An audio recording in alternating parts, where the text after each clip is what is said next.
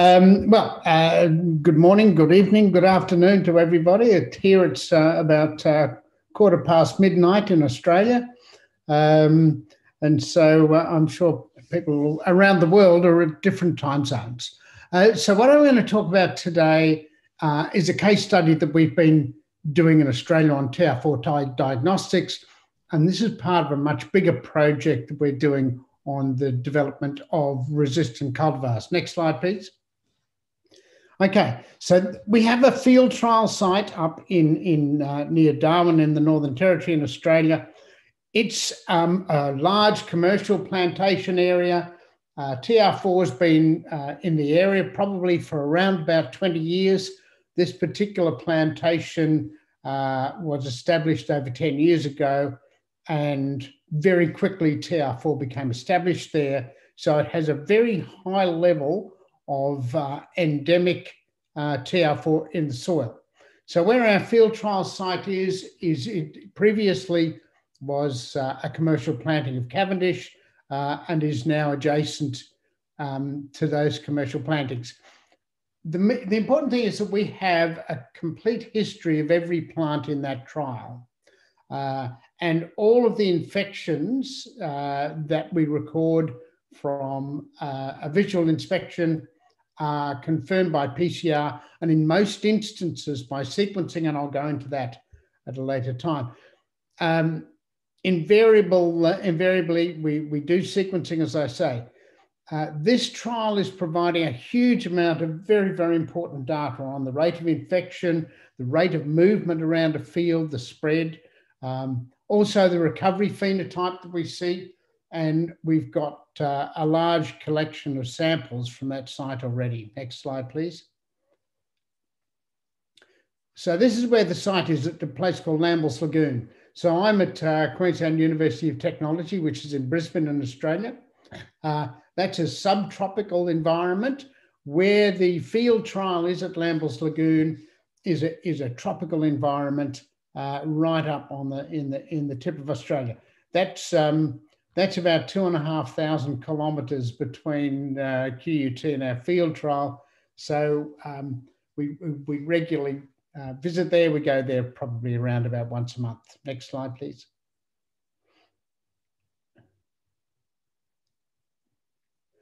There we are. Yeah. Oops, we're missing. Can we go back? Go back.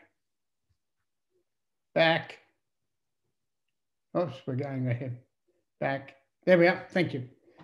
Go back one more.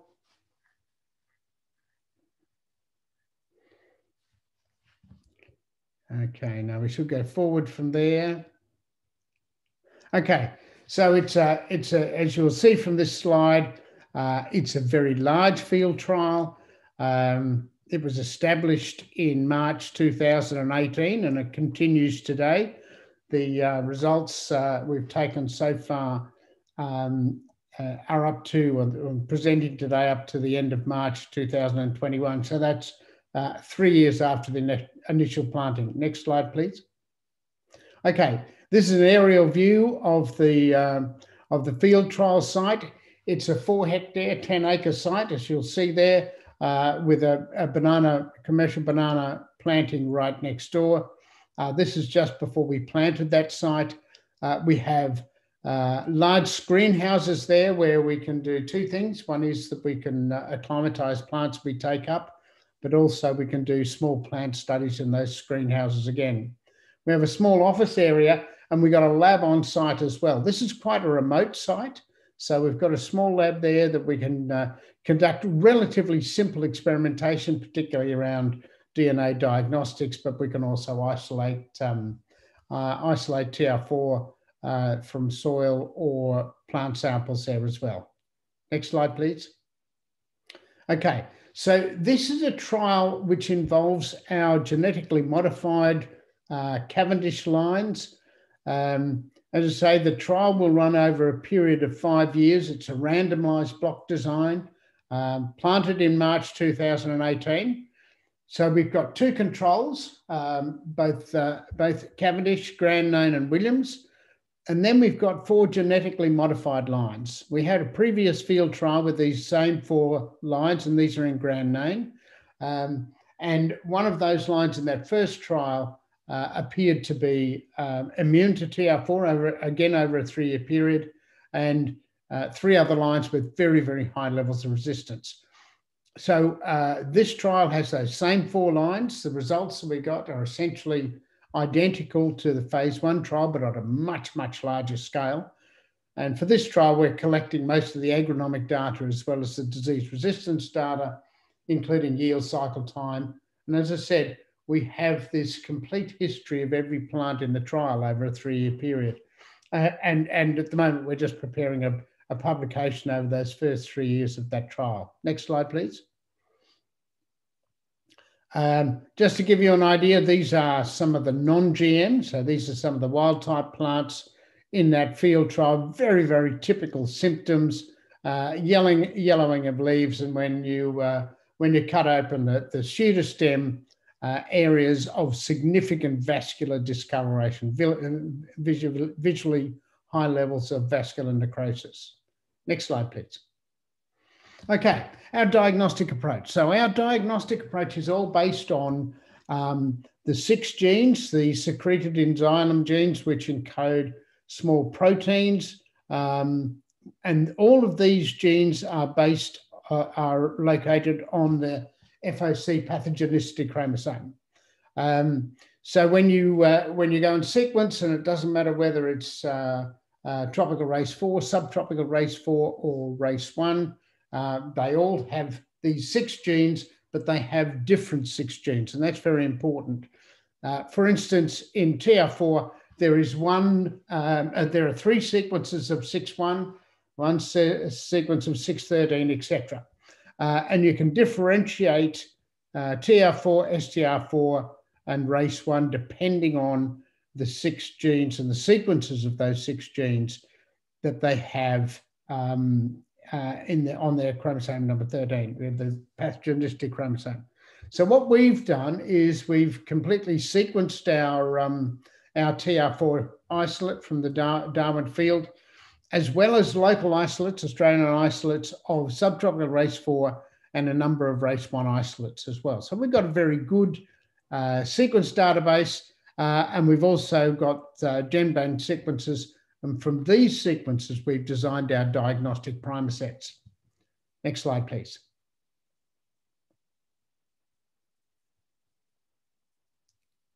Okay, so all of the plants that have symptoms are screened by PCR. So this is quite important. So what we do is we've got a set of 6 primer sequences, and they're all 6.1 gene sequences, and they're all unique. So we've got 3 for tropical race 4, TR4. We've got 1 for subtropical race 4, and 1 for race 1. As I said, all from the 6.1 gene. And what we do is, and I'll go into a little bit more detail in a moment, we extract DNA on site, and then we transport that DNA to our labs in Brisbane. We do PCR on those, not multiplex PCR. We do each of those PCRs in a separate tube. And then we normally sequence by Sanger sequencing, either the PCR product directly, or we clone and then sequence that PCR product. Next slide, please. Okay, so this is actually how we do it on site and back at the lab. So wherever we have an infected or a suspected infected plant, and we also from time to time take healthy banana plants at our Darwin fruit farm field trial site. As I said, we have a small lab there where we isolate genomic DNA. So what we do is we always collect tissue from the vascular necrosis areas within the pseudostem, and I'll certainly talk about that in a moment. So that's the tissue that we collect. We use DNase OLES and liquid nitrogen. It's one-step method.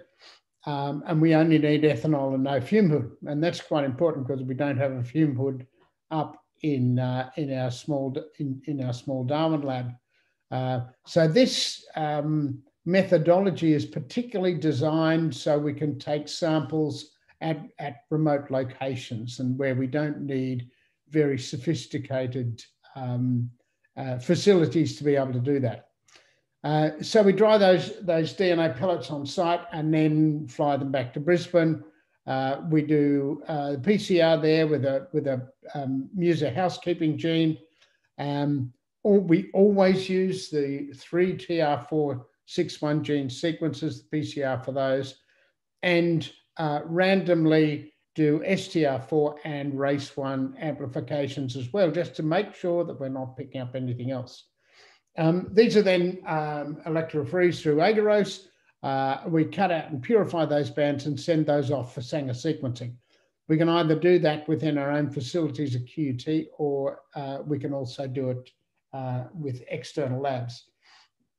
We use Genius as our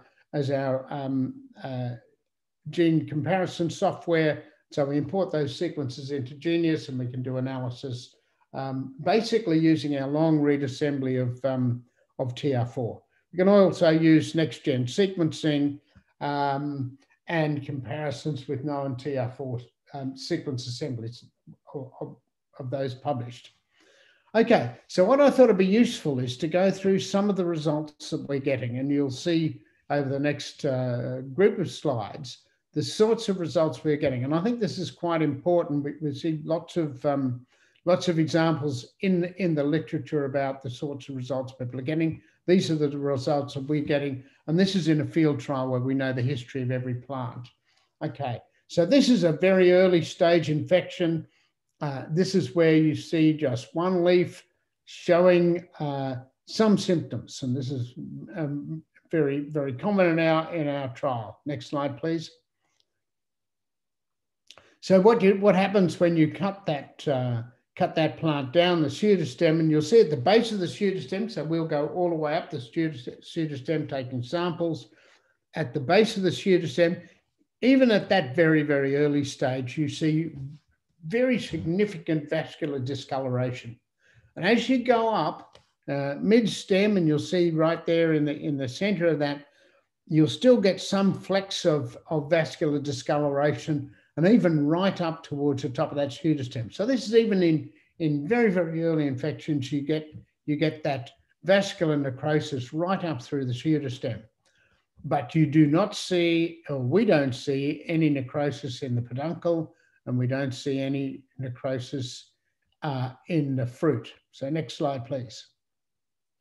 So the results from that, we get our PCR positive in the base, PCR positive mid pseudostem, and PCR positive at the top of the pseudostem, but we do not get PCR positives from either the peduncle or from the fruit. So that's an important result. And we've repeated this many, many times. Okay, so here's a plant. This is mid-stage. This has a number of leaves already showing symptoms. And so it's a mid-stage infection. It's still standing. And so when we go and take the pseudostem from that plant, next slide, please, we'll see that there's significantly more vascular discoloration. So we're getting a lot of vascular discoloration then in that base. We're seeing it very, very obviously in the mid pseudostem region and also in the top pseudostem region. If you look at the peduncle very carefully, whoops, go back. Yeah, you're jumping the gun there. If you look at the peduncle region, sometimes we see little flecks of necrosis. We always take those and very carefully see whether they have any Fusarium fungus present. Next slide, please. However, in all of the mid infections, we get obviously PCR positives at the base, the mid, and the top, but again, we don't see any fungal evidence in the peduncle and certainly not in the fruit.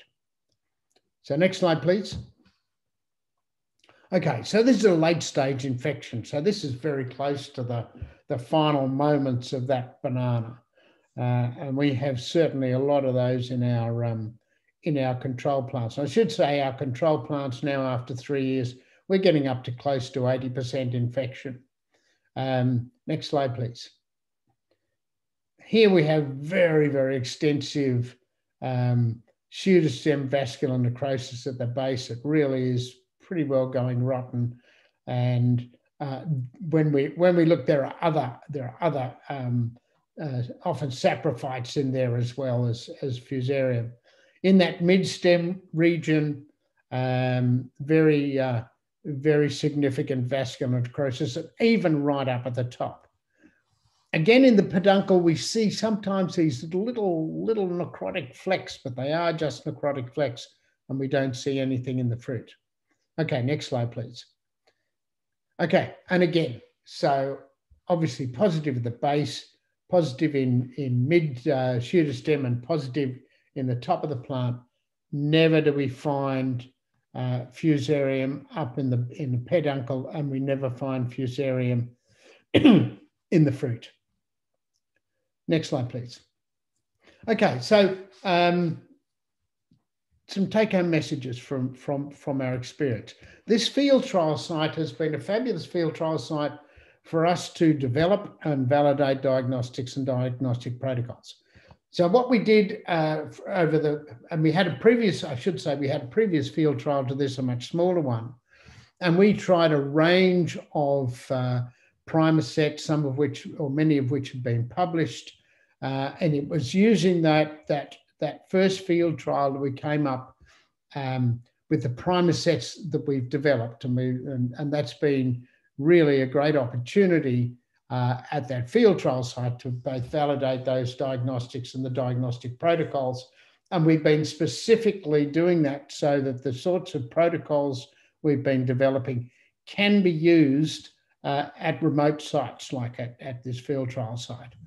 The primer sets we use on the unique 6.1 genes, and they've turned out to be very robust and highly reproducible results.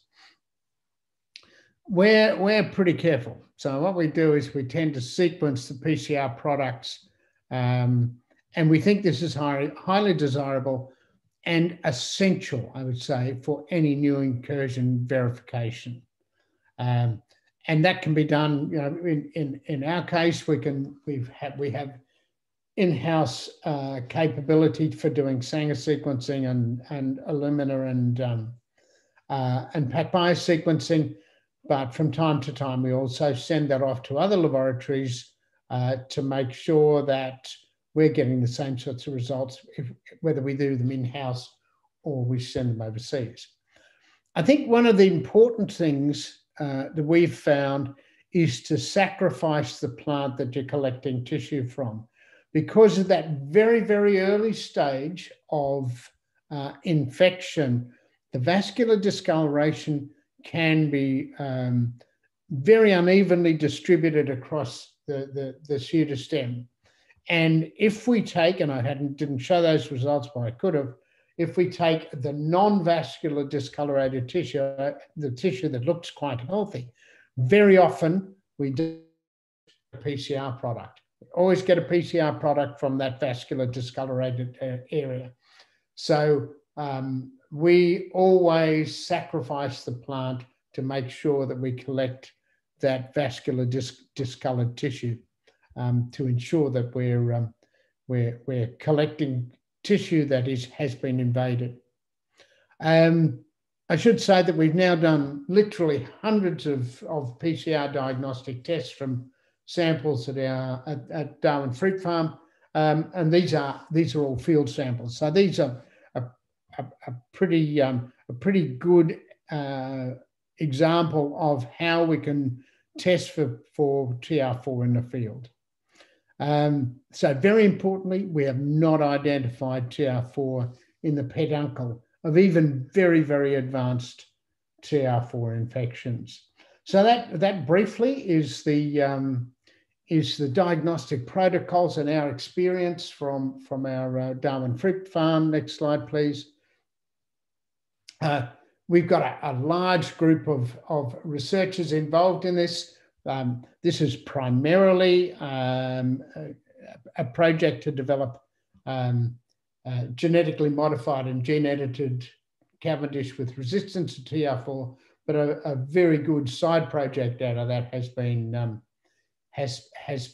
the development of diagnostics, and we've had really very good support, funding support over the years.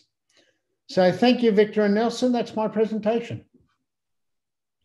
Oh, thank you very much, Dr. Dale, for your presentation.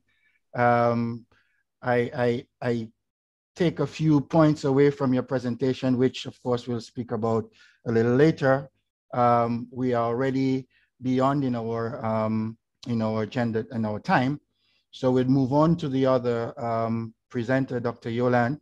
And I wonder, before I give her the floor, very interestingly, that your research should show that the infection could exist in the stem, in the pseudostem, and not in the peduncle and the fruits. So this is an important take home, and thank you for that. I'll give the floor right now to Dr. Yolande Schilling-Charles, CIRAD, as she would expound on her presentation. Thank you very much. Remember, just a reminder that the presentations are 10 minutes long, and we will take a few questions later on. The floor is yours, Yolande. Okay, all right. Thank you, Nelson. Good morning, everybody. In the following presentation, I'm going to develop the methodology proposed by CIRAD to diagnose for TR4, particularly in the French overseas territories, because we will see the official process which has been validated by the plant protection services of the French Ministry of Agriculture. Next slide, please. The 4 steps we can see in this process are common to all diagnosis processes. And the first 3 steps in the field are they are very important to do a quick and a good diagnosis, because we know that even if we have good molecular tools, if the samples are bad, we couldn't do a correct diagnosis. Next slide, please. In the French overseas territories, we have 4 principal actors in the monitoring: the producers and the technician, the plant protection services, and delegates. The first one are monitoring the presence of the disease on the field, and they send the photo symptoms to the second. And now at CIRAD, we are actually developing an Android software, and this tool will help the plant protection services sorting the data sent by the producers and the technician, and they can plan the sampling if it is necessary. Next slide, please. Thank you. 2 steps in the identification of fork TR4 in the field. First, the producers and the technician using the flyers to do a good identification for the external symptoms only. And they can, during this time, they have to secure the area and inform the plant protection services, as they are not allowed in France to do the windows in the pseudostem to observe the internal symptoms. Next slide, please. Thank you, Matt.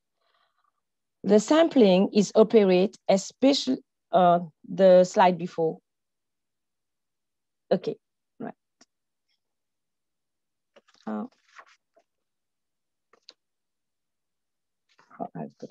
No problem. The sampling is operated especially by the plant protection services or delegates, and the numbers of technicians are limited of 2 persons to avoid the risk of dispersion.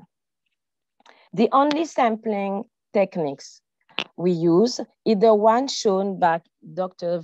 Perez Vicente during the first FAO workshop in Trinidad.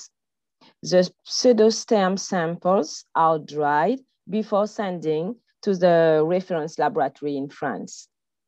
Next slide, please. Okay, so since the identification of the symptoms by the grower and the technician, it is necessary to put the contingency action in place because the following steps in the laboratory will need time, enough time for the dispersal of the disease if the area is not secured. Next slide, please. For the French overseas territories, the diagnosis is operated by ANSES, which is the reference laboratory. The first steps for ANSES is the confirmation of the presence of fork in the samples by the isolation and the morphology identification of fork strains. Next, please. The second step is the real-time PCR assay developed by Agayo and I in 2017 using plant samples. This test is the formal one. Next, please. But CIRAD will propose soon at the beginning of the next year another molecular test based on the loop-mediated isothermal amplification. Why? Especially to practice a first diagnostic in a short time in the field and do an early detection of the disease on plants which have few symptoms. Next, please.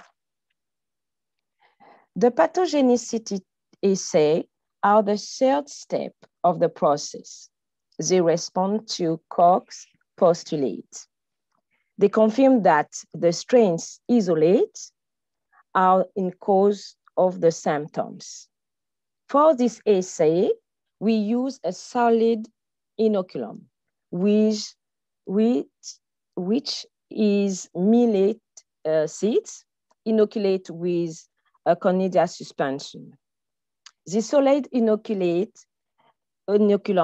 mainly contains chlamydospore, and the banana plantlet used are 2 months old. Next, please. The ultimate step of the diagnosis in the laboratory for us is the VCG test. In this test, the formation of heterokaryon obtained with net mutant of universal fork TR4 strains confirm that the diagnostic of VCG 1230, 1216. Next, please. As you understood, the methodology chosen to diagnose fork TR4 in the French overseas territories is a partnership process in which each partner brings its experience and his expertise in the different steps of the diagnosis. Next, please.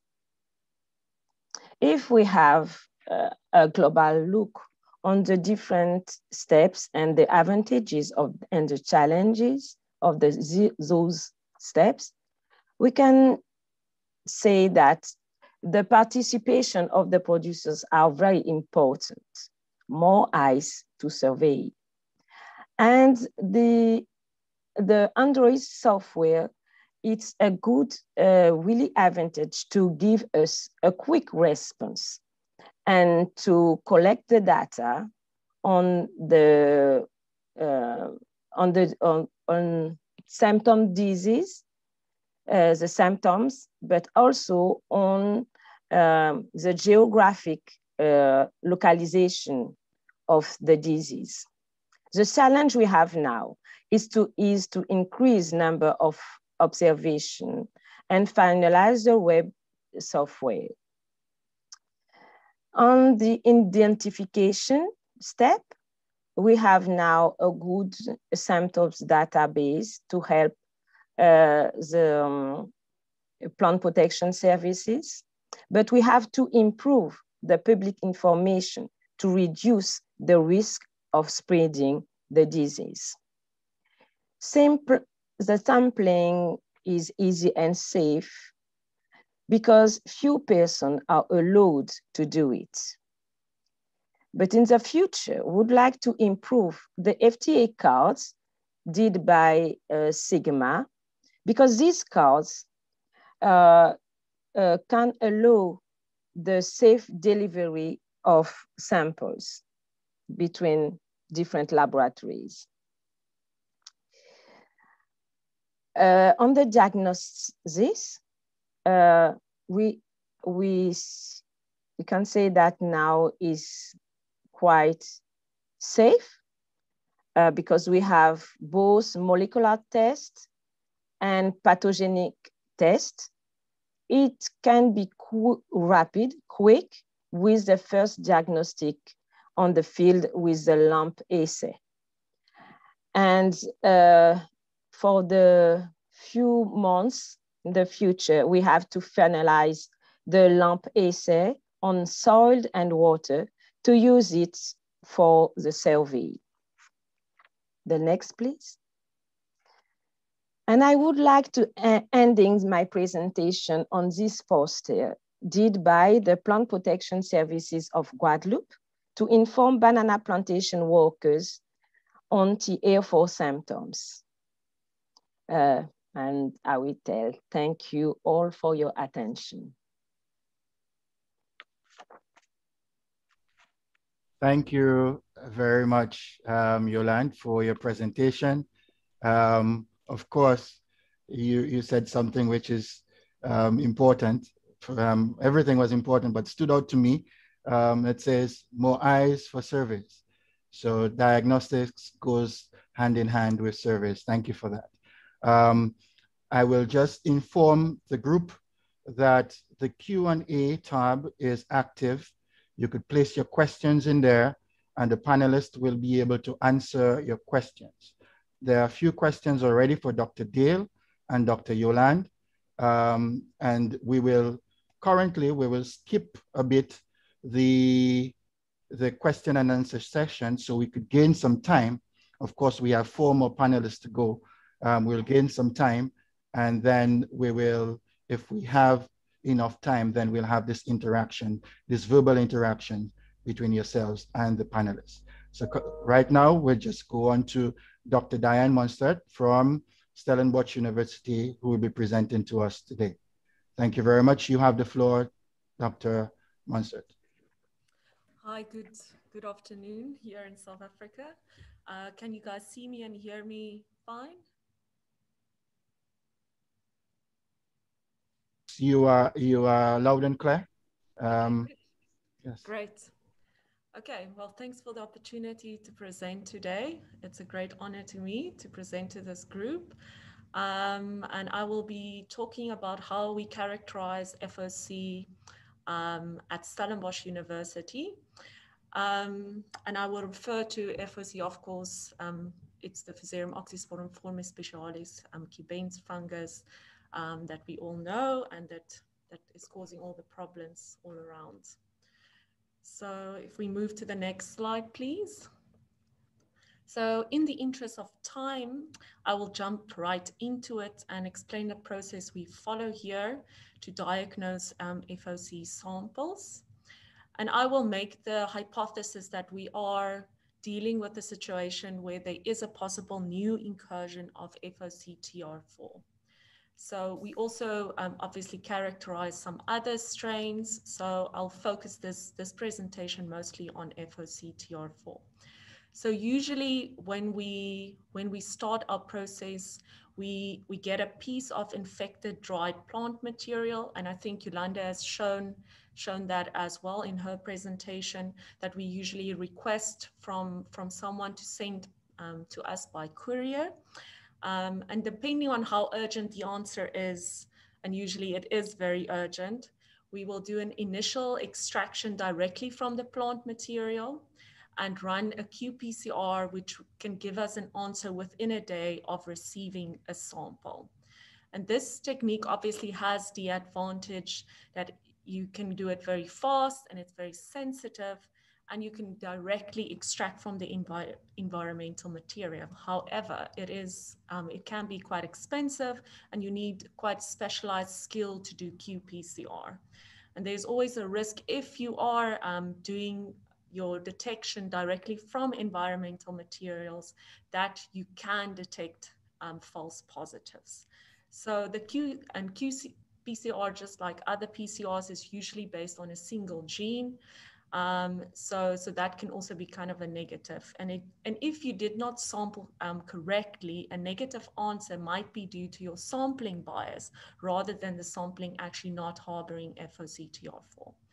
So therefore, we will always go ahead and isolate and purify our samples. And once we have a purified sample, then we will store it in our culture collection so that we can go back to that sample if anything goes wrong in the diagnostic process. We will extract the DNA, and then we can do whatever downstream application we want to do with that.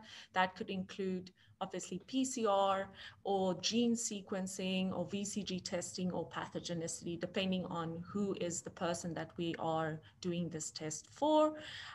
If we are dealing with a new incursion, like I said before, we will use different types of conventional PCRs that are available so that we are sure that we are confirming this FOCTR4 ID correctly. So purification and subsequent PCR analysis have the advantage that it's affordable and that most labs have PCR machines. So I think Professor Dale has also touched on that. You want an assay that can be widely applied. So that is very important.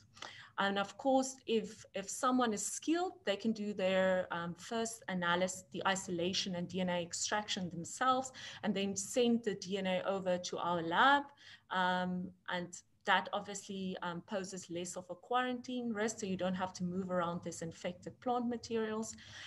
Again, like I said, with the qPCRs, because singleplex PCRs are based on our single gene regions, there's still possibilities that false positives can be picked up, and I will elaborate on that in the next slide. We will sometimes also support our diagnosis with reference gene sequencing, and we have an in-base gene database, which we will then use to draw up a phylogenetic tree. And the power of gene sequencing, of course, is that you can compare your sample to public databases, which is a very good pro of this. It is, however, expensive and you need specialized skill to interpret the data. And your sequencing of your reference genes, this is an important point, can also not always distinguish between very closely related FOC VCGs. And here I can make an example of two of the VCGs, the one that's related to tropical race 4, which is the 12, 13, 16, and 0, 1 to 1, having identical sequences for the TEF region that is used very often to identify Fusarium oxysporum species, but they can actually have very different virulence levels. So this is why we confirm our FOC IDs that we have with our molecular studies, always with VCG testing. And although this is quite timely, we have a lot of confidence that once we have ID'd something with VCG testing and we combine that with molecular analysis, that it's very accurate. Unfortunately, it has the added cons that it takes quite some skill to do this test, and you need the standard test, which is fungal material, which might pose also a quarantine risk. And ultimately, we also would confirm a new incursion by doing pathogenicity testing on Cavendish, to complete Koch's postulates. And this is really the only a reliable way that you can currently confirm the virulence of a sample.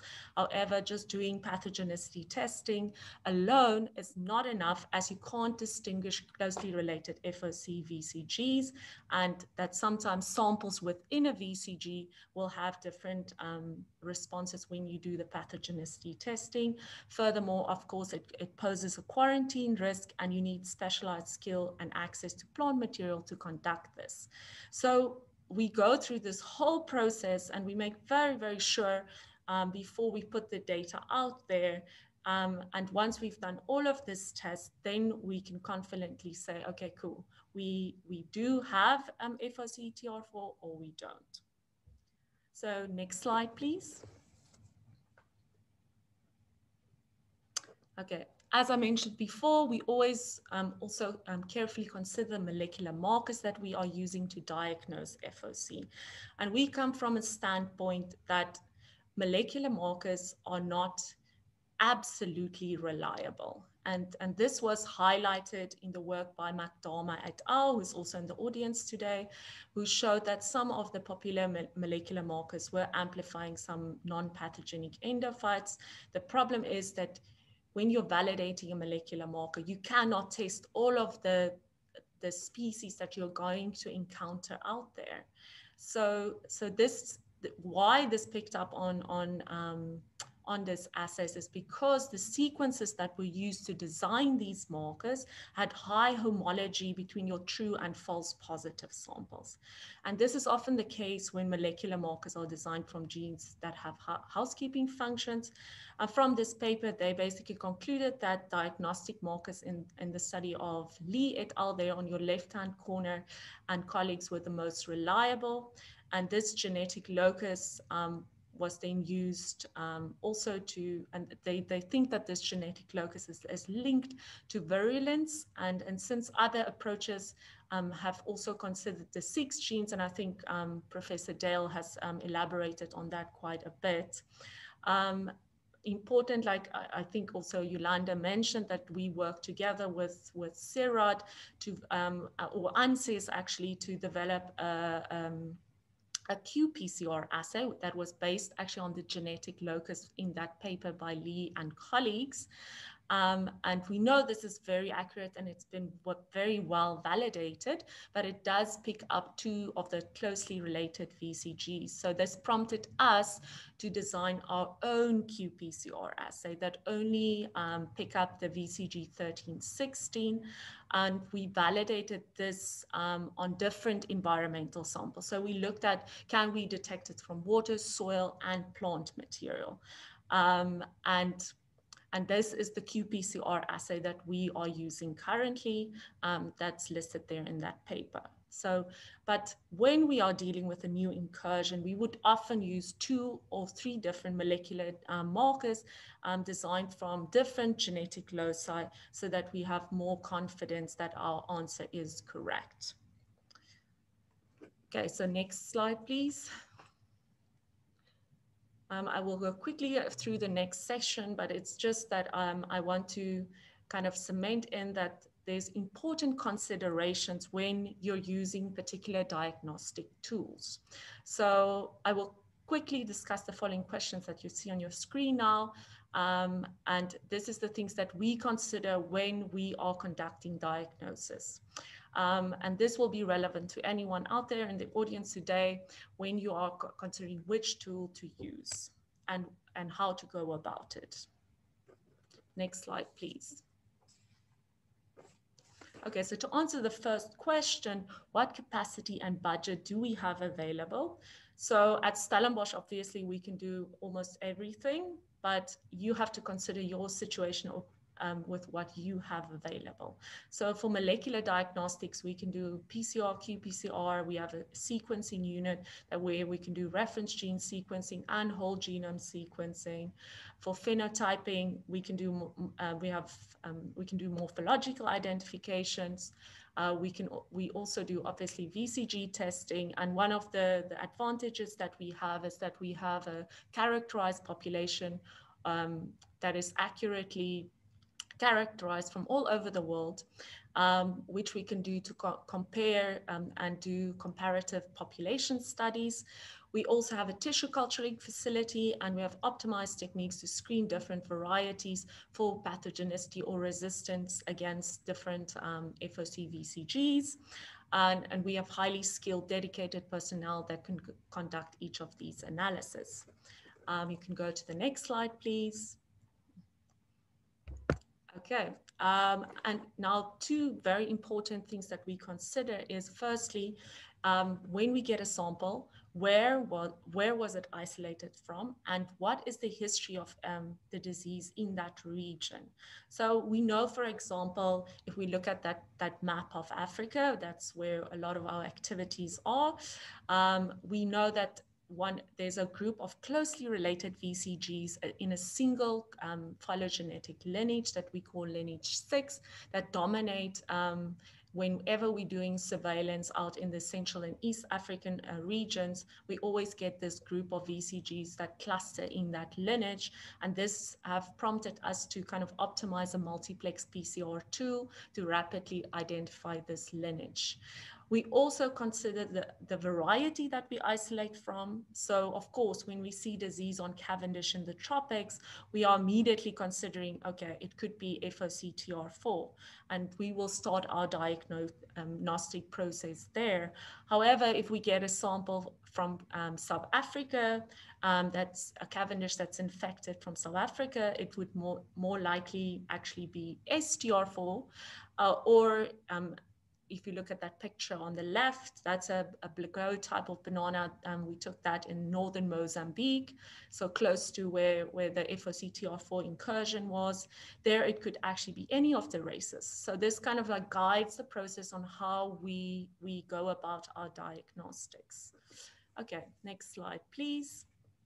The last point that I want to make is that you should consider your situation very carefully before you spend a lot of resources on expensive tools, diagnostic tools.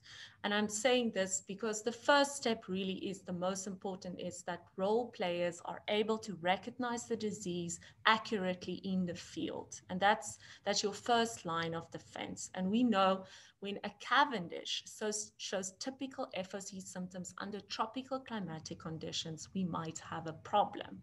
And from that point, you can already start your containment protocols.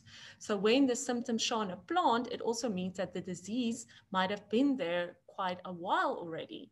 So now, do we need to confirm our suspect plant within 30 minutes? Well, that would be very convenient, of course. But the most important is that we accurately identify the sample, because rather than causing panic if we haven't confirmed it very accurately. And I will make an example of this diagnostic that was recently marketed to the community. We don't know how accurate this is, as it wasn't published in a peer-reviewed article. With this, I'm not saying that it's not accurate, and obviously it can be used, but just that we don't know. And even though they are claiming that they can very rapidly ID FOC-TR4, it's worth to spend our resources. Is it worth that we spend all our researchers on buying these expensive machines that we need to do this assay? Or can we just rather use our PCR machines at our research institutions? So what I'm saying with this is, look at your situation. What is your budget? What type of skills do you have available? And then decide which tool is the most appropriate to your situation. And with that, you can go on to the next slide. I would just want to say thank you for some of the funding bodies and collaborators that we've been working on in recent projects on diagnostics and studying the populations of FOC worldwide. Thank you very much for this opportunity again.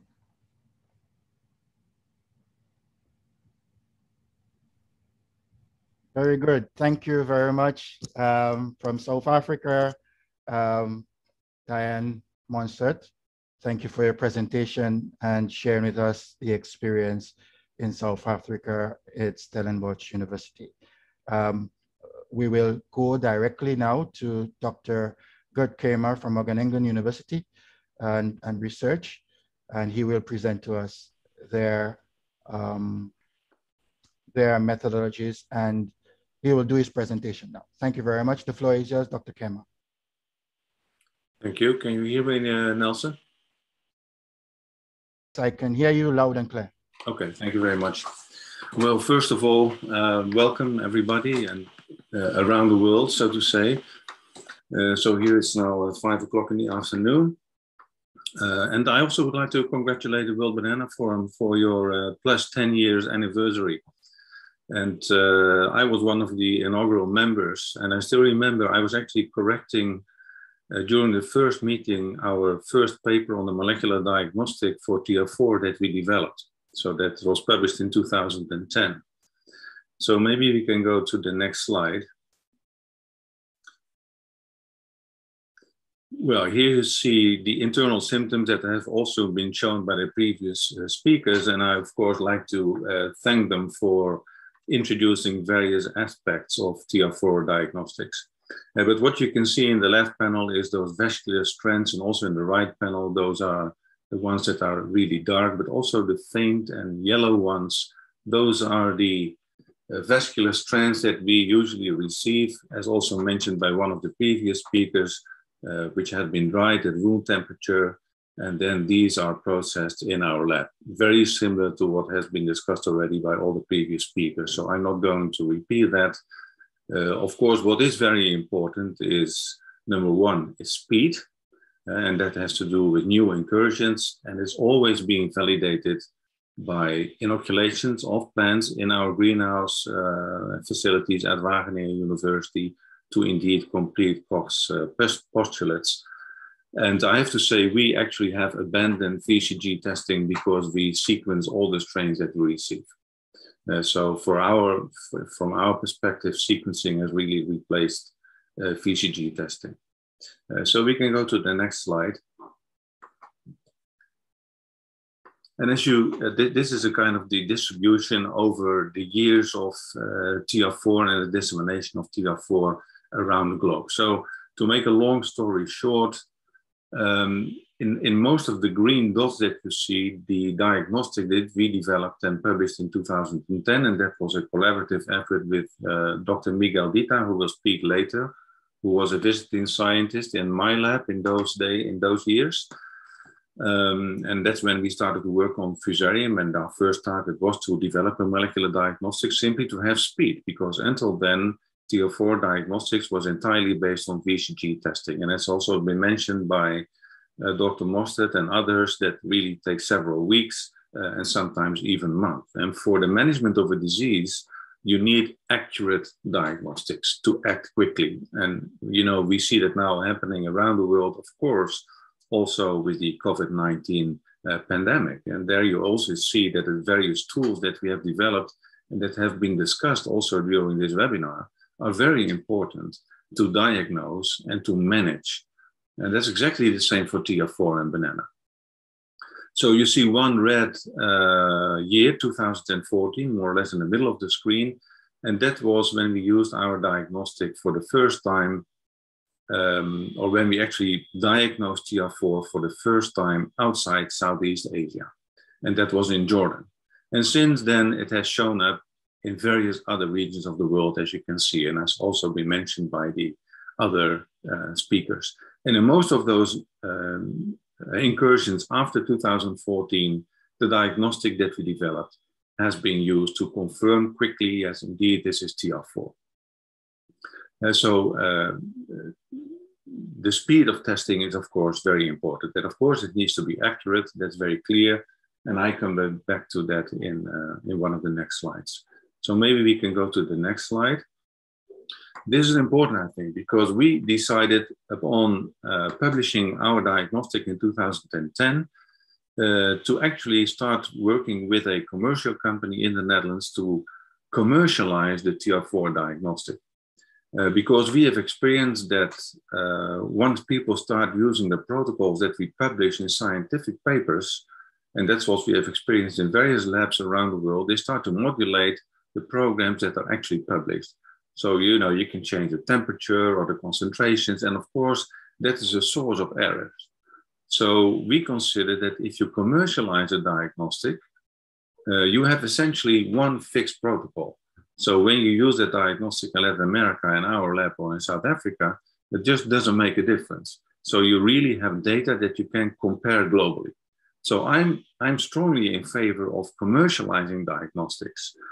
And of course, we do that in collaboration with this company. So we don't have any shares in this company at all. I mean, it's really to make sure that we have these tools available around the world and that everybody is using the same technology and the same procedures. So standardization, essentially. And I believe that is very, very important for comparative reasons. And the next slide, I have kind of quickly listed. You can go to the next slide. Yes, I've kind of quickly listed the various protocols or the various, let's say, technology that are being used so far. So also, as mentioned by the previous speakers, a great majority of the diagnostics is based on PCR. And of course, you can use different targets, different genes on the genome of TR4. So ours that we published in 2010 was on the EF1 factor. And then you see the other papers have used different genes like the 6 genes or other genes to diagnose TR4. And I think that is fantastic because we really have now a panel of targets that we can use. And the more different targets you use, of course, the more secure your diagnosis will be. And what we have to keep in mind, of course, as well, is that there is not a single diagnostic that will last forever because pathogens populations will change. So you have to update diagnostics frequently. And that's why we have developed, for instance, the LAMP, as you can see in the middle photograph. That LAMP diagnostic is based on another target in the fungal genome. So in our hands, in our lab, if we use the diagnostic, the PCR diagnostic, we always run the LAMP in addition because we know for sure that we already have 2 different targets on the same genome. And of course, that is increasing the reliability of your diagnostic. I think eventually we also need to go to lateral flow devices. They are very fast. It's like a self-test that you do for a coronavirus. And I'm sure these type of diagnostics will be available also somewhere in the near future. So in the next slide, I have compared the different technologies that we have available. So you see the methods. So let's say PCR, irrespective of the target gene you're using, LAMP and lateral flow devices. Then you have the substrates. So plants, water, and soil. Of course, water is very important. If you, for instance, if you see now in Peru with the new incursion of TR4 in Peru, that's an area that is strongly irrigated. So once you have infested soil there, of course, dissemination by water is very, very important to check. And then the last 4 columns is, let's say, the investment you have to do to get such a diagnostic running, training necessary, the speed of the test, and also the throughput. And you really have to look at those different situations, which diagnostic is most appropriate. In general, we are very reluctant to test TR4 in soil. We can accurately do it in plant tissue and in water, but soil has a very significant complexity factor, already starting with the DNA isolation of soil. So I'm not sure whether we really can reliably test, let alone quantify TR4 in soil. We have done it with Techman assays. That's a different approach. So we focus mostly on plant and water, and that's of course with new incursions also exactly the substrate that we receive. Now, if you look in the investment, setting up a PCR lab is simply expensive. It's in equipment and it's also in training people, as you see in the next column. A LAMP assay is cheaper, and the training you can do essentially in 1 day. And so you really can train people quickly to use that type of technologies. It's fast, but as you can see, the throughput is lower. And so a LAMP typically is a tool that you use as an alert.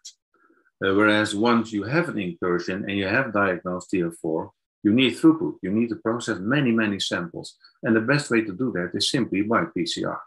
Even a lateral flow device, of course, is an alert tool but you never will use that where you require a high throughput, where you really have to process many, many samples. And then my final slide is, as I mentioned already earlier to you, we essentially sequence every strain. And of course, that is very important for new incursions, because you do a reverse diagnostic, you isolate, you make single spore strains, you inoculate plants to confirm the disease under greenhouse conditions. But in addition to that, and that's what you see here in panel B, we sequence those strains, compare it to reference strains, and once you have the sequence, you are sure, yes, this is TR4. So it's really confirming what you diagnose with diagnostics, but on top of that, it gives you the ability to do phylogeography. So you can relate your strain to other strains that have occurred in particular regions. So what you, for instance, see in panel D here is the incursions of TR4 in Vietnam, Laos, and Myanmar were very closely associated with TR4 in southern China province of Yunnan. So there was a very clear connection to the dissemination in the Mekong region from Chinese infested farms. So I believe that having a closer look at the phylogeography of TR4 is also very important, and it brings a level of responsibility to the entire banana sector. And with that, I would like to thank in the next slide our partners and collaborators.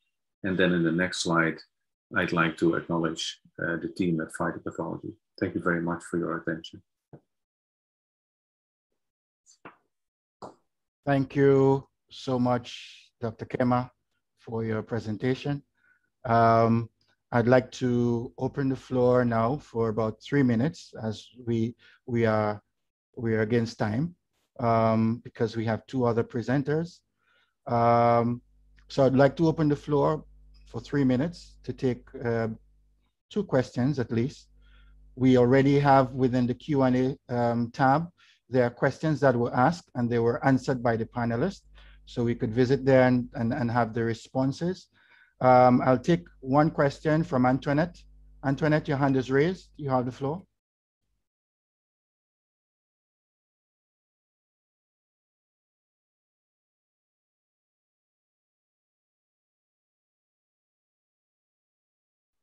Antoinette? No? Okay. Then we will go to Roderick. Your hand is raised.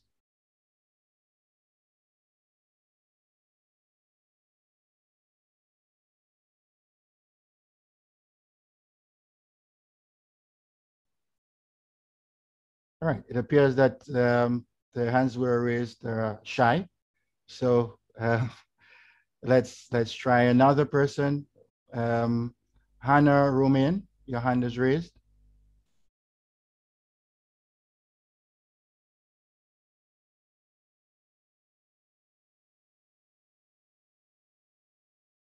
Your mic is muted.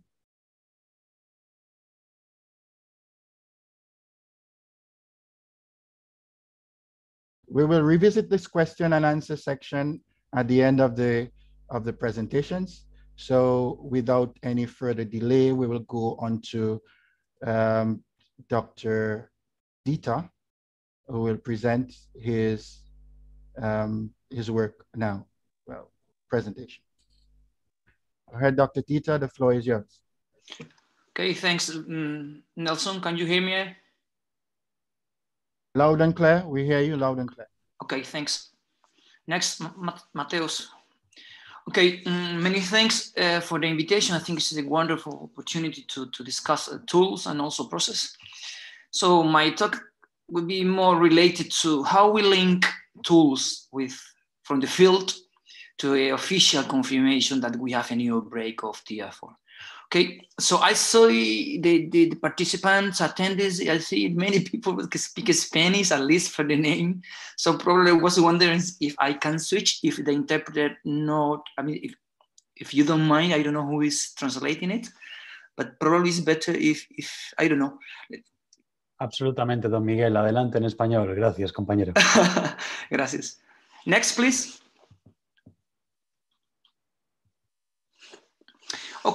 Okay, Ya esto fue dicho por los demás colegas. Aquí simplemente decirles un poco que una cosa son las herramientas y las otras cosas, cómo integras esas herramientas dentro de un flujo de diagnóstico en un laboratorio oficial.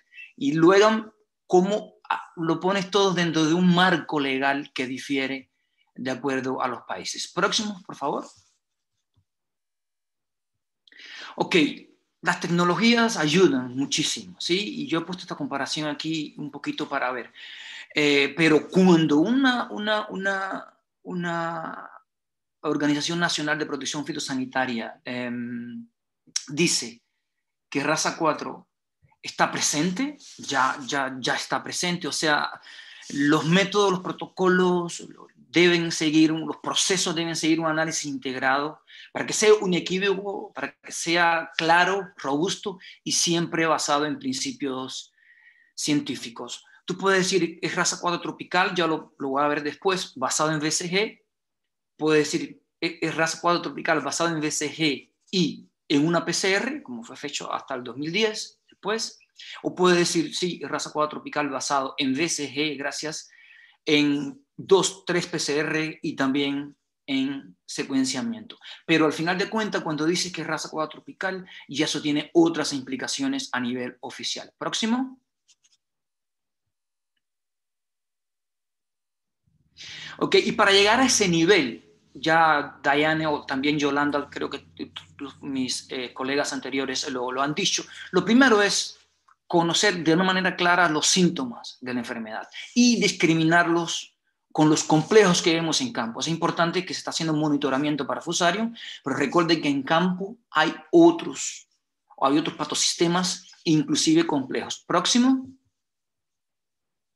Por ejemplo, este es un típico síntoma donde hay confusión muchas veces en campo y los que están muestreando muchas veces no saben muy bien porque hay patógenos asociados. Entonces, simplemente para resaltar lo que habían dicho mis colegas, el reconocimiento de síntomas en campo es fundamental porque al final de cuentas estamos haciendo un diagnóstico para tomar decisiones en campo. Luego, nuevamente, recuerden que mi presentación está un poco más basada en la parte oficial, en las implicaciones que tiene un nuevo brote de raza 4 tropical. Próximo.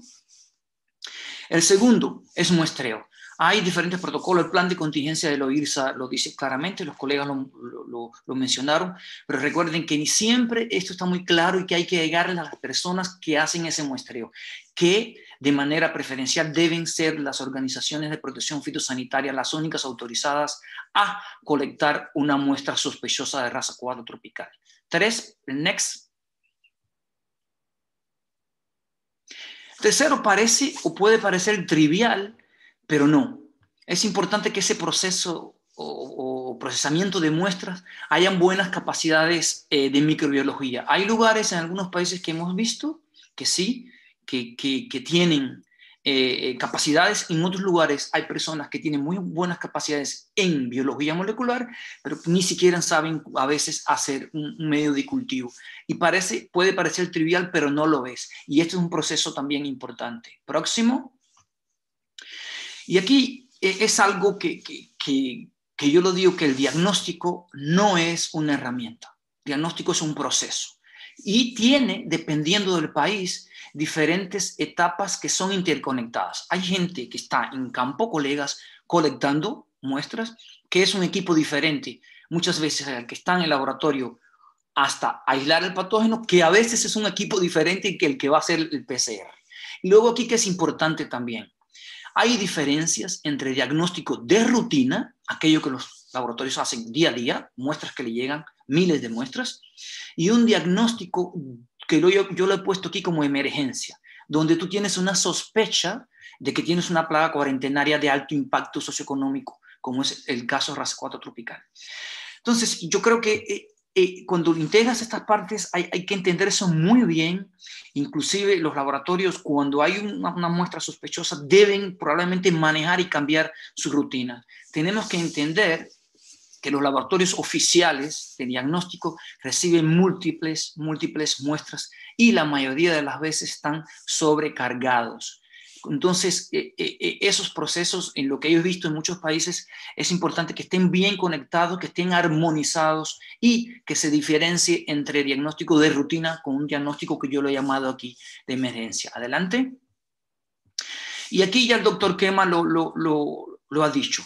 Desde que salió el método de diagnóstico de PCR, que es más rápido, en 2010, en la mayoría de esos nuevos reportes ha sido utilizado.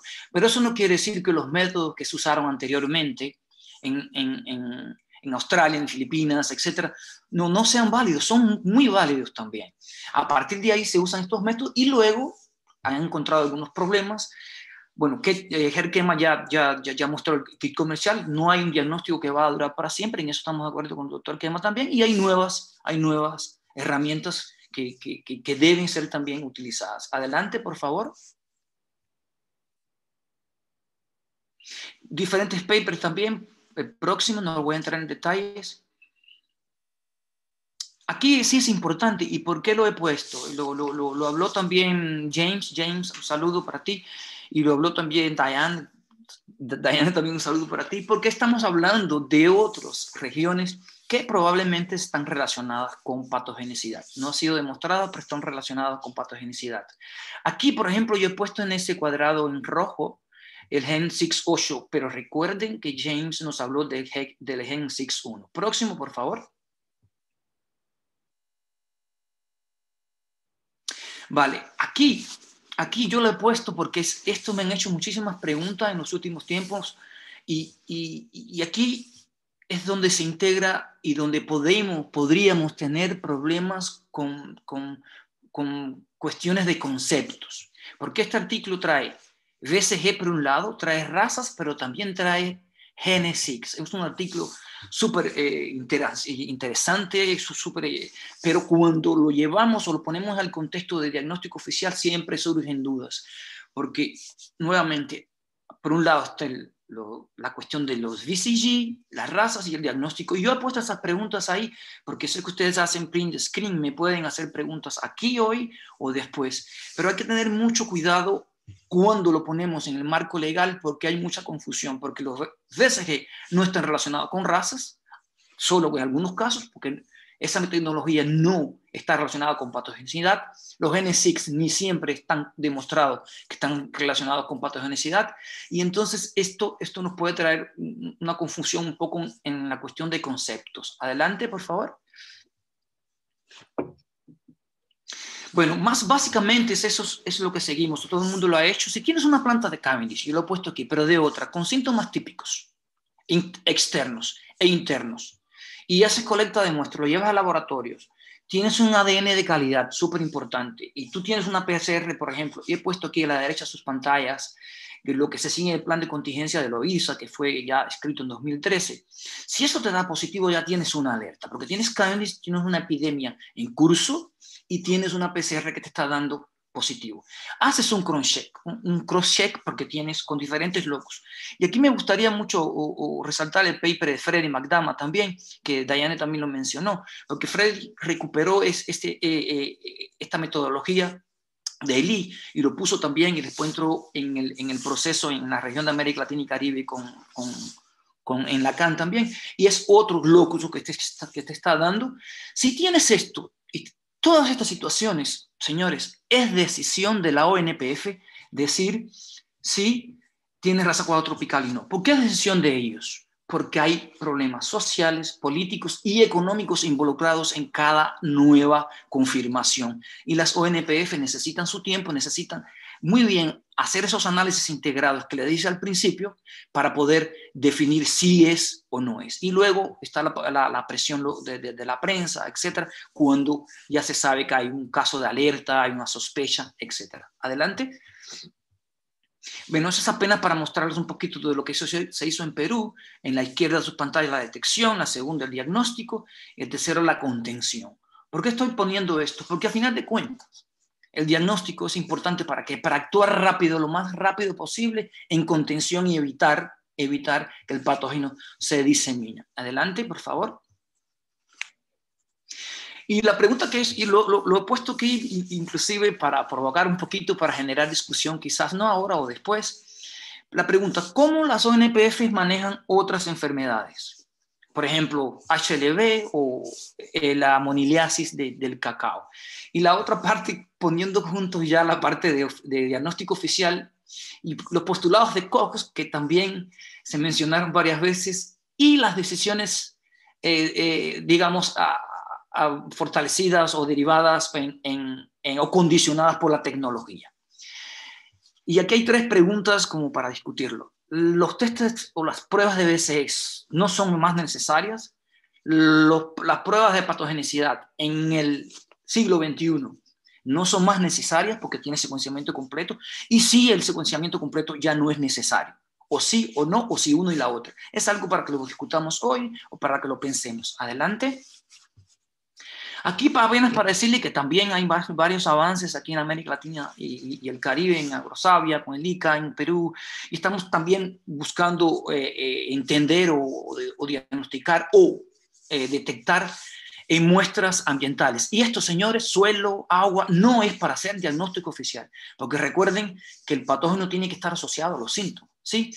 Es diferente, esto es investigación, esto ayuda a la contención, esto ayuda a la epidemiología, pero no es para diagnóstico oficial.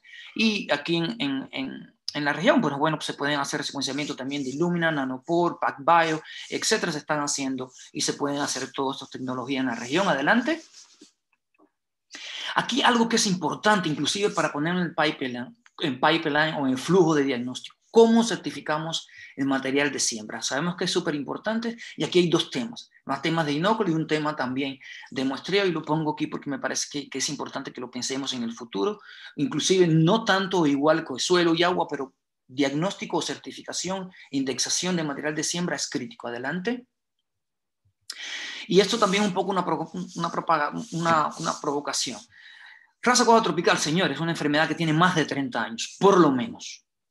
Hacer un diagnóstico rápido de raza 4 tropical no debería ser un problema hoy para la mayoría de los países de raza 4, de América Latina y Caribe, pero sabemos que no es así, sabemos que todavía nos falta mucho. Y la otra, que lo he dicho bastante durante mi presentación, es siempre hacer discriminación en cuando estamos haciendo investigación o haciendo diagnóstico para temas epidemiológicos, o cuando ese diagnóstico va a resultar en una declaratoria oficial de un país. Es muy diferente decir, sí, hacemos secuenciamiento, hacemos esto y lo otro, o decir, cuando un jefe nacional se para en la prensa y divulga que el patógeno está presente por primera vez en un país o en un continente. Eso deriva en implicaciones sociales, políticas y económicas, que es muy diferente de un nuevo método cuando se publica. Adelante. Y a mí me parece, ya para concluir un poco, que las plataformas regionales para el diagnóstico son muy importantes. Yo no voy a discutir esos 5 puntos que está a la izquierda de sus pantallas, pero a mí me parece que cada vez tenemos que ir más a este tipo de estrategias, y no solo pensando en raza 4 tropical, sino fortalecernos, conectarnos, hacer network con los institutos avanzados de investigación, las universidades, para tener plataformas bien fortalecidas usando inteligencia artificial, etcétera, o por ejemplo, inclusive plataformas integradas a plataformas de vigilancia, como es el caso, por ejemplo, de Pest Displays, que lo tenemos nosotros en la Alianza Biodiversity International CIAT. Adelante. Casi concluyendo, agradecer a los colegas en Colombia y en Perú que están trabajando fuertemente en la contención de raza 4 tropical en la región. Adelante. Y también a todos los que han trabajado de una manera u otra y hemos colaborado. Y aquí me gustaría resaltar un poco el apoyo también de la Universidad de Wageningen, porque antes los kits, etcétera, nos apoyaron muchísimo en todo el proceso de fortalecimiento de capacidades en la región. Adelante. Y luego mandarle un apoyo fuertísimo a los colegas que están hoy el pie de combate haciéndole frente a raza 4 tropical en todas las partes del mundo junto con la epidemia de COVID. Muchos se han contaminado y no es una situación muy fácil, pero sabemos que un día van a reconocer ya ese trabajo que están realizando, porque las situaciones de hoy enfrentando el COVID no son realmente fáciles. Adelante. Y con esto ya decirle gracias por su atención. Ahí tienen mi email. Y también me puede contactar por otras vías, otras plataformas. Gracias por su atención. Thank you very much, Dr. Dieter, for your presentation and, of course, showing linkages between the diagnostics process and that of the response with national plant protection organizations. We will move on to Dr. Jung Peng from the Chinese Academy of Tropical Agricultural Science, and he will do his presentation right now. Go ahead, Dr. Peng, the floor is yours.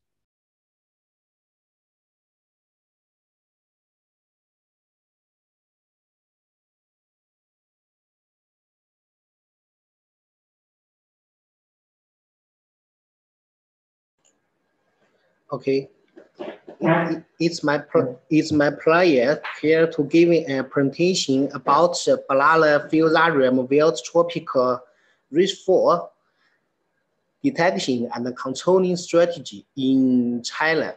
I will next slide. Next slide. Please, next slide. Yeah. Yeah. I will report in the following order. First, briefly introduce the occurrence and the distribution of TR4 in China, and secondly, the TR4 detection method widely used in China. Finally, is how to control the Fusarium of Balala in China. Next slide, thanks.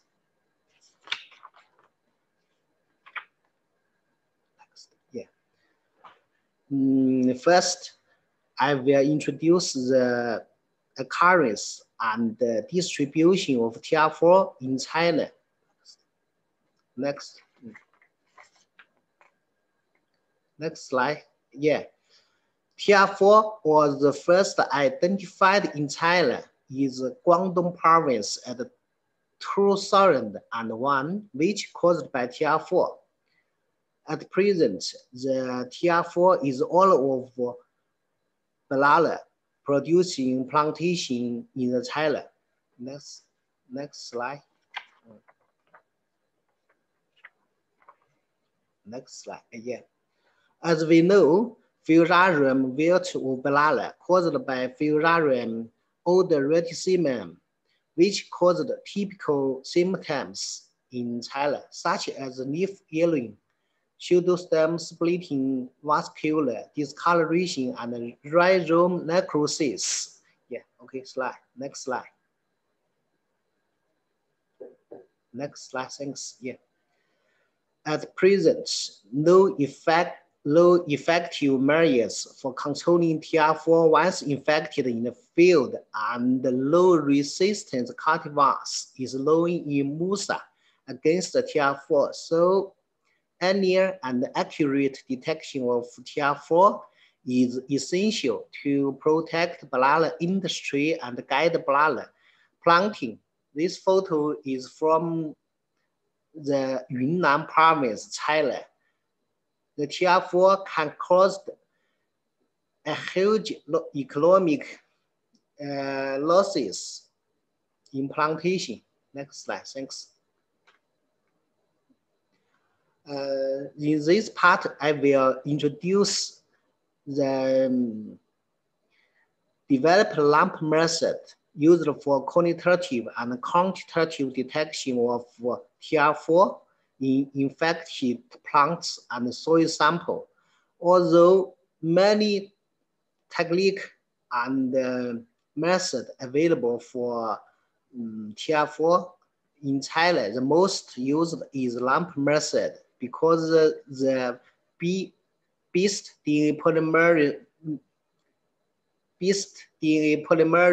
polymerase can confer the higher tolerance to inhibitory substrate of soil sample. Okay, next slide, thanks. This is the progress of lamp detection. First is the DNA extracted, and then is cycling amplification, and the follow is the result judgment. Next slide, thanks. Yeah. Next slide. Yeah.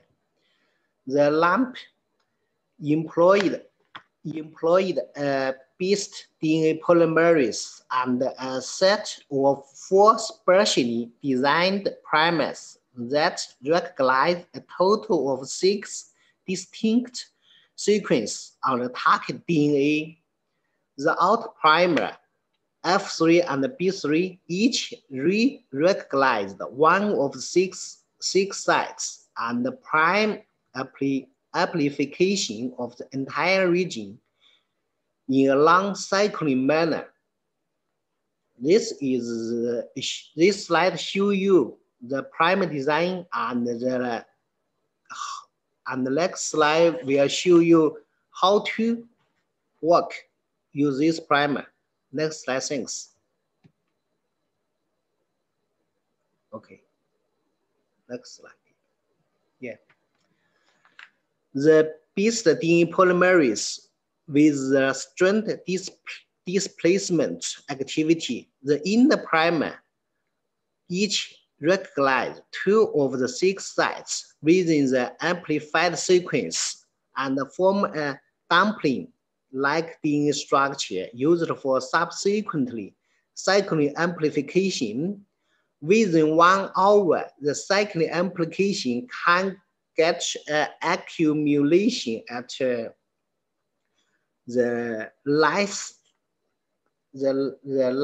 power of 10 copies of the target DNA. Next slide, thanks. How to judge the detection results. First, with the lump reaction, the byproduct with white precipitate will be viewed and viewed. Next, okay, next slide.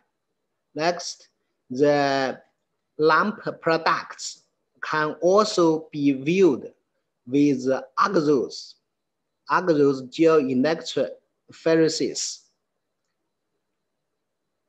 The cyber-green stain is another approach can viewed by naked eyes. The positive samples will turn green after staining, but the negative samples remain orange. Next slide, please. Cyber-green stain. Apart from the qualitative assay, the real-time fluorescence loop mediated isothermal amplification can rapid and quantitative detection the samples. This is a real-time turbidimeter, and the amplitude according to the turbidity. So the real ample can use for quantitative detection from the infected plant and the soil and the water samples. Next slide, thanks. Next slide, next slide. Yeah. This slide shows we use the lump method to detection RIS4, RS4, and the tropical RIS4 in Thailand, respectively. This is the 2 papers we have published. Okay, next slide. Next slide. Next slide, thanks. Yeah. First is prime design. For the TR4 prime lump prime design, the back to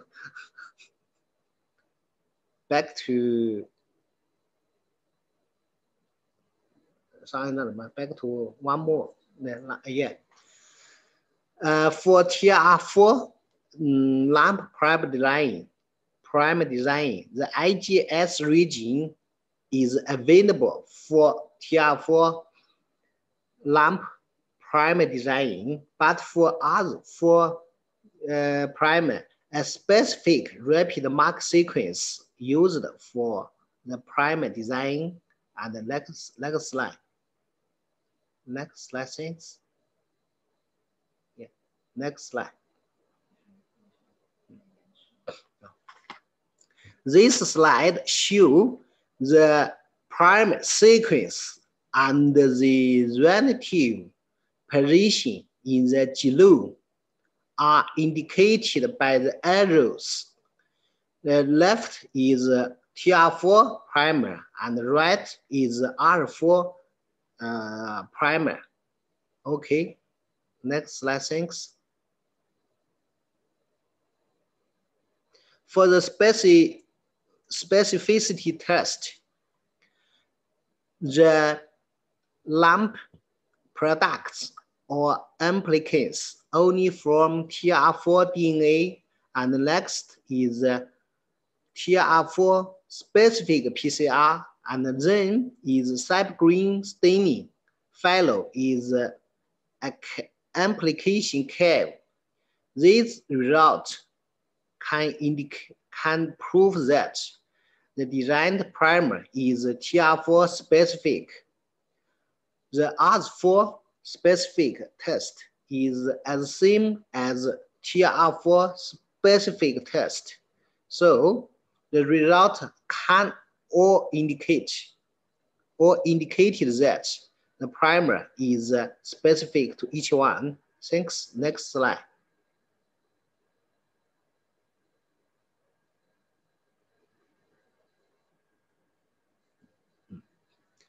The detection limit of real ample is about 4 times of about 4 times of 10 to the power of -4 nanogram per microliter, which is lower than real-time PCR. Okay, next slide.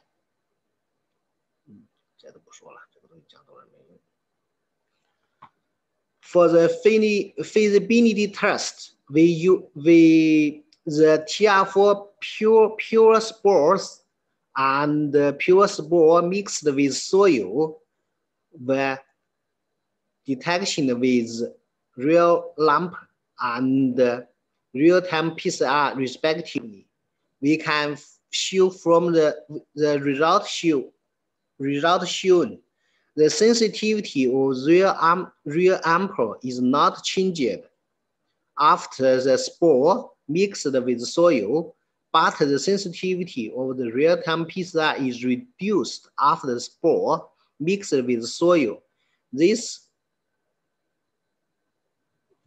okay. Stop. Yeah, this result indicated that the BST DNA polymerase confer this reaction highly tolerant to inhibitory substrate from the soil samples. Yes, and this slide shows we successfully using LAMP method detection TR4 in the soil samples. Okay, next slide. This slide shows the comparison between LAMP and the PCR. From the result, we can figure out LAMP is a simple, rapid, and effective method compared with PCR method. Okay, next slide.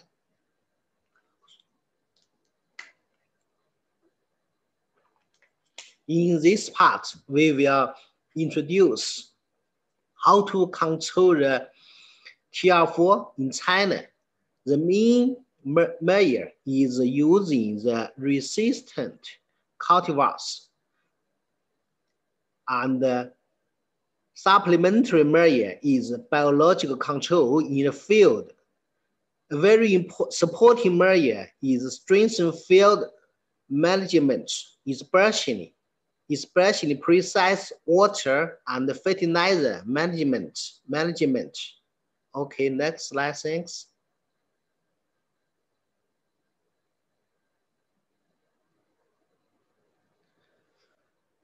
Now, there are many resistant cultivars used in China, but the most widely planted is Baodao banana cultivar, which characterized with red pseudo stems and red bars.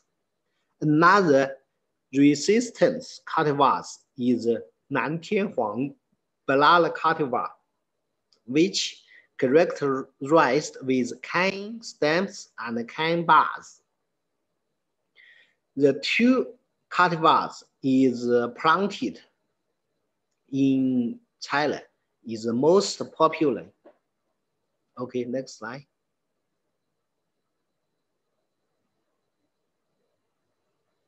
Okay, next.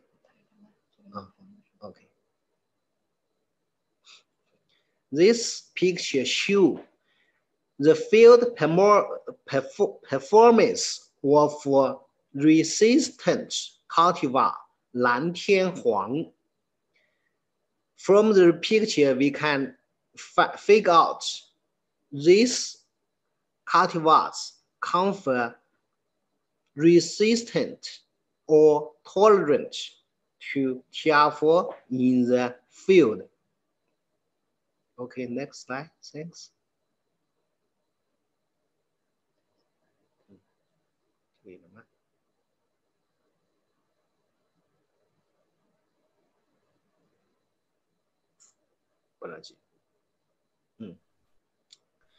Dr. Penn, excuse me, Dr. Penn. Yes. We are going beyond the assigned time for the webinar.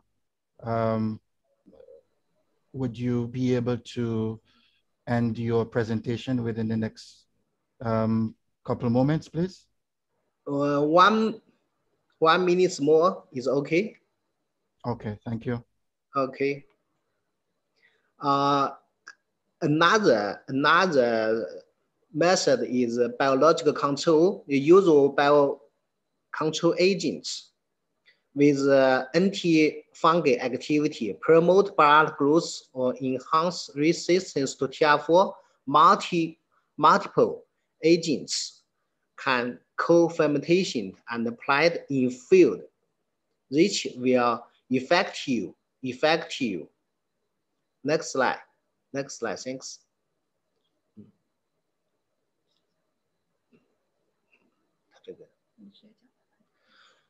Will effective reduce the disease incidence. Okay, next slide, thanks. Oh, 我这还没有啊。Yes. The final slide showing the precise water and fertilizer management, integration of water and fertilizer in one water piping. You can see the picture, 1 spring belt and 2 drip tubes in each planting lines. The 2 pictures showing the mechanized banana plantation construction, and the 3rd picture shows the field secondary co-fermentation technology of liquid bioorganic bacterial manure. Okay, sorry for the time limit. Many works have not shared to everyone. Maybe next time we have the opportunity. Thanks for your attention. This is the external view of our building of Environment and Plant Protection Institute. Welcome to Thailand. Thank you. Thank you very much, Dr. Penn, for your presentation. As I mentioned, we have gone beyond the allotted time for a webinar, but thank you very much for your presentation and sharing the information on CATAS and its work. Thank you very much. We have a slight change to our agenda. We will invite for some brief comments Dr. or Mr. Mauricio Guzman, who will share a few words with us, and then we'll go on to Mr. Prather, the Secretary of the World Partner Forum, and he will give closing remarks.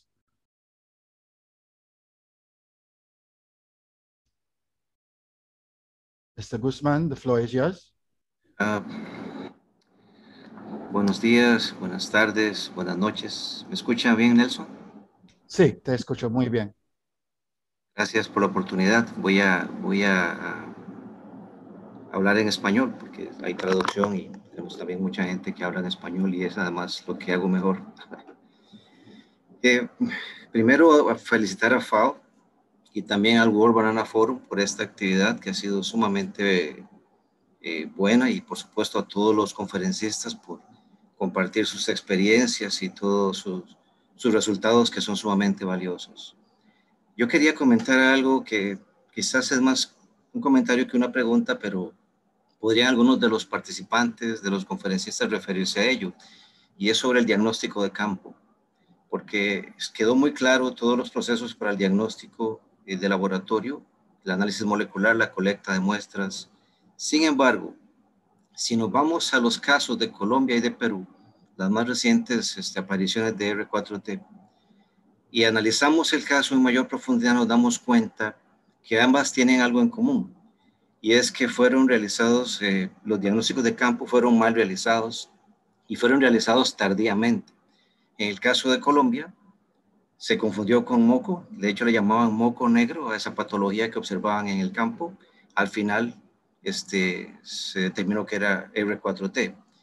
Y en el caso de Perú, si revisan también un poco la historia, van a encontrar que desde el año 2016-2017 se venían presentando casos de falso mal de Panamá.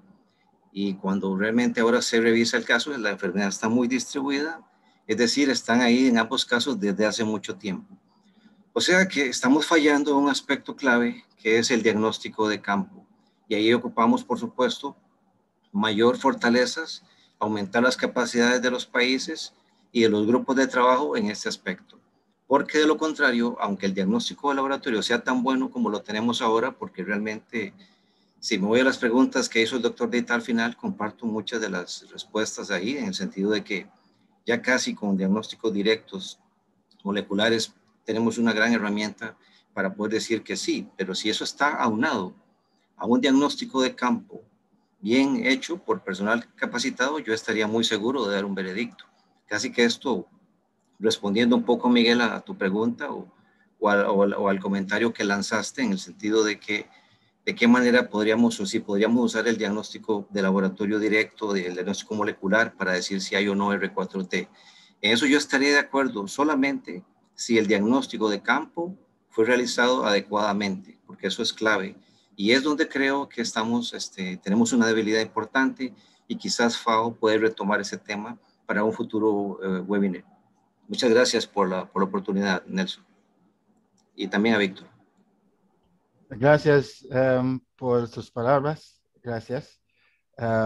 Ahorita vamos con el señor Víctor Prada. Víctor, you have the floor. Muy bien, muchas gracias. Voy a hablar en castellano porque también es mi lengua. Primero, darle las gracias a nuestros destacados panelistas por estas intervenciones que nos han dado tanta claridad y tanta información necesaria. Hace muchos meses que, mientras preparamos la red global en R4T, que escuchamos que el tema del diagnóstico es un tema importante, en ocasiones controversial y que requería su tiempo. Entonces, este es el motivo para hacer este primer webinario. Continuaremos con estos webinarios para dar más información y sobre todo en diagnóstico, porque hay tantas cosas que debemos tratar con respecto al Fusarium que tenemos que separarlo en varias secciones, pero me doy cuenta de que tenemos que volver a este tema. Seguramente será para septiembre o principios de octubre. Y bueno, para seguir alimentando esta red global de la FAO en R4T, que pretende ser ese punto neurálgico, neutral, para darles información y que podamos compartir cuáles son las mejores prácticas. Entonces, esperamos también que toda esta información haya sido muy útil para todos los participantes de la reunión de hoy.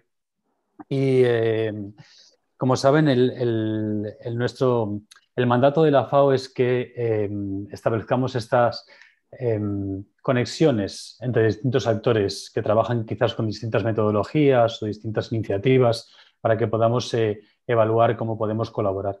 Así que creo que este ha sido un buen webinario. La información ha sido muy útil, pero no quita para que tengamos otros webinarios y, como saben todos ustedes, probablemente la semana que viene tenemos 3 días de webinarios más largos que el de hoy. El de hoy ha sido de 2 horas y soy consciente de que tenemos además interpretación que está contratada hasta hace unos minutos, así que muchas gracias a la intérprete por la ayuda, la excelente interpretación y por el tiempo extra que está dedicando.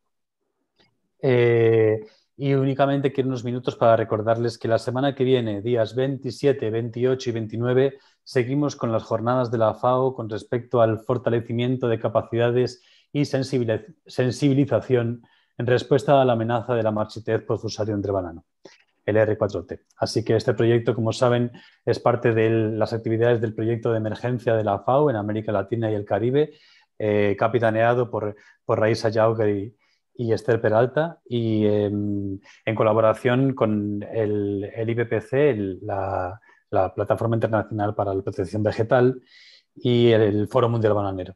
Entonces, estas sesiones que tendremos la semana que viene, días, repito, 27, 28 y 29, de 4 de la tarde a 7:30 hora Italia, 8 de la mañana a 11:30 hora Costa Rica, 9 de la mañana a 12:30 hora Ecuador. Se basarán principalmente el martes 27 en el contexto actual, dónde estamos, cómo está el tema del riesgo y el impacto y la comunicación al respecto, porque también es necesario que todos podamos colaborar para que no suceda lo que comentaba don Mauricio o comentaban anteriores panelistas, ¿no? Esta falta de desinformación o de acción rápida. Entonces, eso se va a tratar el día 27, les invito a todos a participar. El 28 trataremos temas de bioseguridad y aplicaciones móviles que apoyan a la vigilancia, imágenes satelitales, drones, etcétera, cómo podemos facilitar esas actividades. Y el jueves 29 de julio, alternativas de manejo, que incluye prácticas agrícolas, clones promisorios y procedimientos para su introduccción, básicamente. Hay una agenda completa que ya está disponible en nuestra página web. Les acaba de compartir la página web lo ha puesto aquí también mi compañero Mateus. Toda esta información está disponible tanto en la página web del Foro Mundial Bananero como de la red global de R4T y actualizaremos todos los panelistas en el día de hoy y el de mañana, porque faltaba algún panelista por confirmar, pero por lo menos todas las áreas temáticas han sido cerradas y la agenda está disponible para todos ustedes. Así que sin más dilación, muchas gracias por su tiempo y espero hayan encontrado la información compartida hoy de utilidad para sus actividades. Y de nuevo, muchísimas gracias tanto al intérprete como al chair, al señor Laville, a Mateus por la colaboración para temas logísticos y con la plataforma y sobre todo a nuestros panelistas que han dedicado el tiempo para compartir todo ese conocimiento con nosotros. Así que muchas gracias por la información y que pasen ustedes un buen día.